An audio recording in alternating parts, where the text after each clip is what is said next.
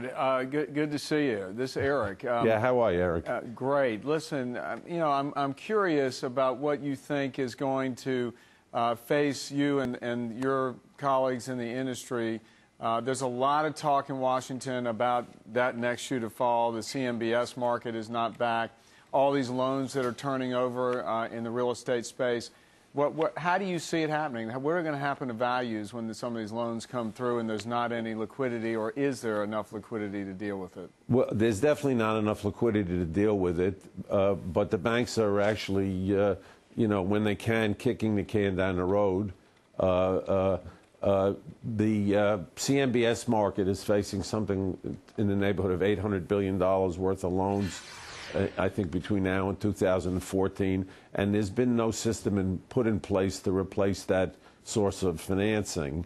TALF notwithstanding, which that hasn't been too much of a robust platform to date. One thing that they're doing, the regulators have just announced that they're going to do, is that they're going to divide the real estate loans into good pieces and bad pieces, which will allow the existing institutions to kind of play with the borrowers for a little bit longer. Maybe build the balance sheet up in the financial institution so that when the write-off is taken, that there's a little more strength in the financial institution. But the underwriting standards and some of the loans that people have made, were really outrageous. Hey, Richard, we got mortgage bankers gave us weekly purchases, and they're down 11.7, which is the lowest since December of 2000, and they're blaming it on uncertainty about the extension of that homebuyer's tax credit.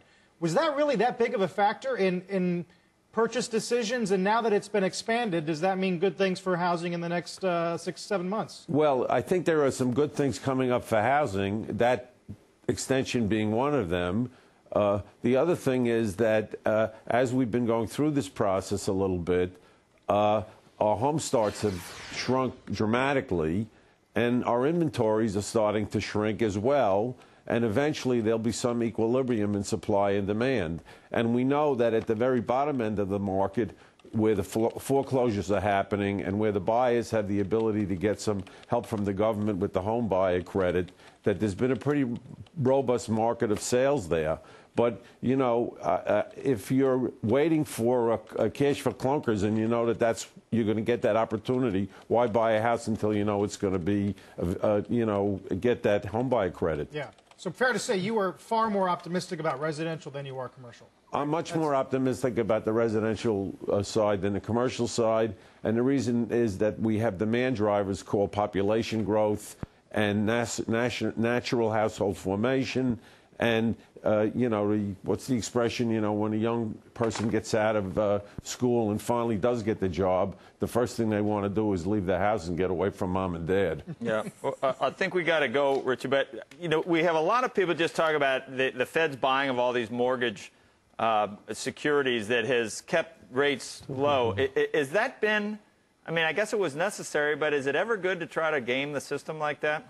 Well, if you want to know what our underlying housing policy is, really, it's to keep interest rates low. I mean, if you cut through everything, that's what it's all about. Well, but that seems to dislocate things, and there was a way that we tried to get home ownership up to 70%. And, a lot of people blame the greedy bankers. A lot of people blame Fannie and Freddie and the politicians that enabled Fannie and Freddie. A lot of people blame Greenspan for keeping rates at 1%. There's a lot of reasons for the housing bubble. Is that how we should answer it, by setting rates artificially low again? Probably not, but I think, given the state of the economy, they're doing anything they can to try to get some health back. I wouldn't necessarily fault them for that. Yeah. Again, if you look at everybody's household net worth, that house is an important part of it, and destroying that house value does have big implications for everybody. What about the 3.5% FHA down payments?